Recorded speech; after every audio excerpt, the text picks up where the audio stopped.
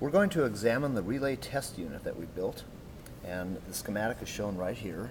It's essentially a pair of Variacs, which are variable autotransformers, used to provide an adjustable current to test a protective relay, in this case an overcurrent relay. That's all it's designed to do. The schematic is shown here. We showed the two Variacs, which are both, I should say, each powered by 120 volt AC line power, and then each Variac feeds into a step-down transformer. These happen to be 480 to 120 volt transformers. Since the voltage coming out of the Variac reaches a maximum of about 130 volts or so, we're nowhere near the limit of 480. So we're essentially just using these transformers as a 4-to-1 step-down ratio. So the fact that it's rated for 480 input does not mean we have to apply 480 volts. It's simply a 4-to-1 step-down ratio transformer. Each Variac feeds into an identical step-down transformer. This one is connected in a series boosting configuration. So this voltage right here is added to the primary that this transformer sees. And what that does is it allows us to have a coarse and fine adjustment. This Variac provides its full output power to the winding of that transformer. This Variac gets stepped down by a ratio of 4-to-1, and that gets added to the voltage of the second Variac to go into that transformer. The idea being that a full span on this Variac has less of an effect on this voltage than full span here. So fine and coarse. Coming out of here, we have our second stage step-down transformer. We feed into the third stage of our step-down transformation. This is a 120 to 24 volt ratio transformer, so it is intended for 120 volts primary and 24 volts secondary. Once again, we're not feeding it anywhere near 120 volts. Even at the maximum settings of these Variacs, we're only putting in maybe about 140, 150 volts maximum to that, which gets stepped down by a factor of 4-to-1. So even this sees a reduction in voltage. We chose this in particular because this transformer here, the big heavy one, has a secondary winding rating of 20 amps, and we wanted something with big, heavy secondary windings that can output continuous current to our relay under test. We've also included a shunt resistor, a 1 milliohm shunt resistor, and that 1 milliohm shunt resistor is there so we can attach a voltmeter and be able to measure the amount of current going to the relay. This hasn't worked out so well for us because most of our handheld digital multimeters don't do very well measuring small amounts of AC millivoltage. They don't settle all the way down to zero, and so we get significant errors trying to measure current this way. So for today's test, what we're going to see is a handheld multimeter connected in series with this test unit directly measuring the AC current. Our multimeters have a 10 amp maximum current range, which is well within the range that this test set can provide. So no danger of blowing a fuse. But the eventual goal is to have a sensitive AC millivolt meter we can connect here and be able to measure current without directly intercepting the current to the relay. So now we look at the panel itself, and at the front display of the panel you see our coarse current adjustment and our fine current adjustment. These are both Variacs, as was mentioned before, variable auto transformers. There are no dials on here. There's really no point in putting dials on here because this is not a calibrated setting. This is simply increase, decrease, coarse, and fine. We have a power switch for turning power on and off. We have the output current terminals for the current going to the relay under test. Then here we have our connection for the 1 milliohm shunt, which, as I mentioned, we're not going to be using today because our handheld multimeters cannot measure low millivoltages in AC very well. So we're just going to connect our multimeter in series with the output current here. And I'll demonstrate that. We have a Fluke 87.3 multimeter, which will connect directly to the output current terminals of our test unit. And I'm going to set this for current.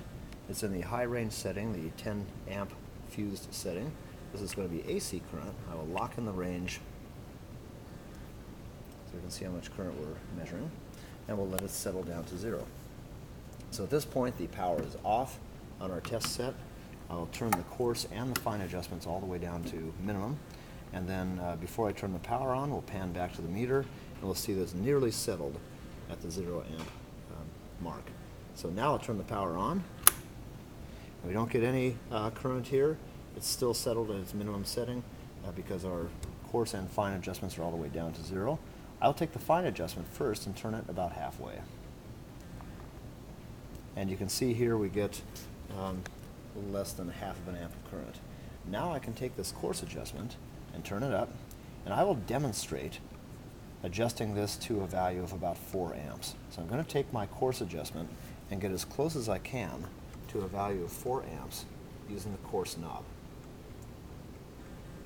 When I cannot get any closer to my goal, what I will do is move over to the fine adjustment knob, turn that until I see exactly the amount of current that I desire. So it is reading 4 amps right there.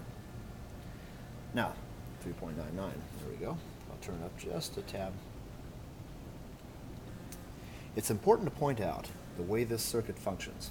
This is not actually a current source per se. It is a low voltage source with a high current capacity.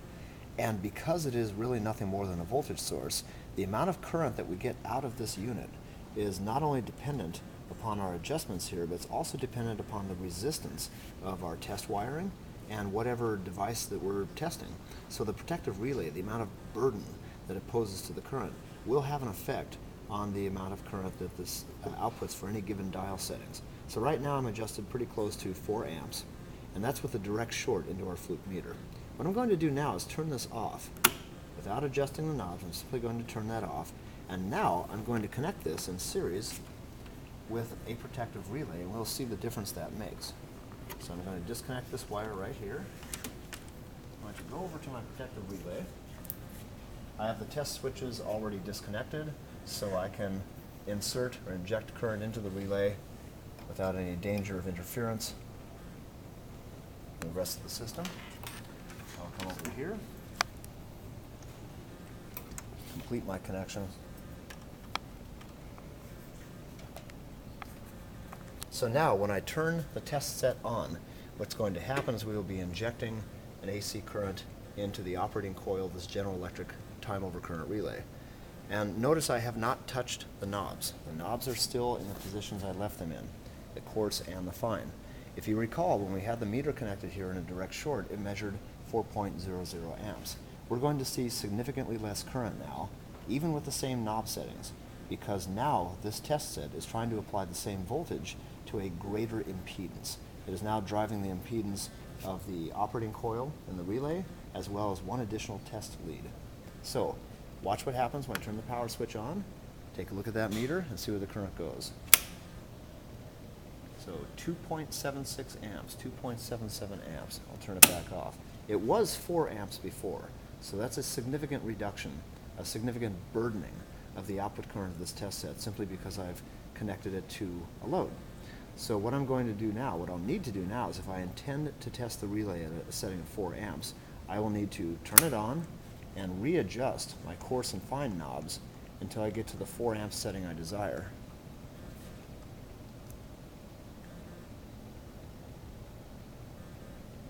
Then once I do that, I can turn it off, and I can turn it back on.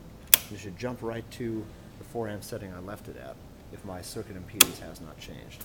So that is how we would typically operate this test set, is we would turn it on, adjust it to the current setting we want as it is powering the burden that we intended to power, and then after that we would turn the power switch on and begin our timing test if we're going to be doing a time test of a time over current relay. This is very primitive. It's about as simple, as primitive as we can get, but it was economical. It only cost us a few $100s to build this, and it's going to be a useful tool for us later on as we study more about protective relays. There is one additional feature.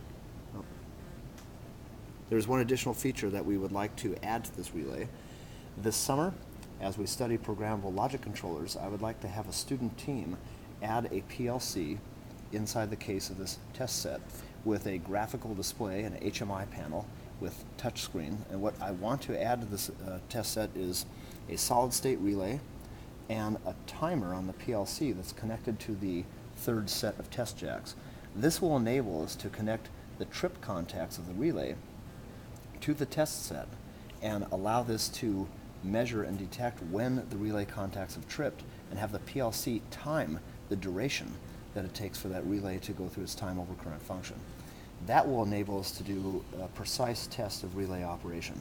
Right now, the best we can do is a manual test where we flip it on manually and use a stopwatch to time, and that's simply not accurate enough. No one in their right mind would try to calibrate a protective relay in that fashion.